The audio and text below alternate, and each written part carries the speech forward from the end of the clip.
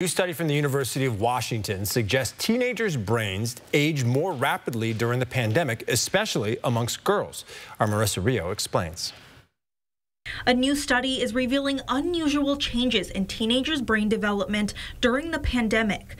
It's not that surprising to know that there are actual brain changes that happened during the pandemic, given everything that teens, especially teen girls, faced. The study found COVID-era lockdowns ended up aging teenagers' brains faster than the usual rate, more than 4 years faster than usual in girls, compared to just over a year faster in boys. The authors hypothesized that adolescent girls were affected more than boys because they may be more dependent on that social interaction and being able to connect with their friends.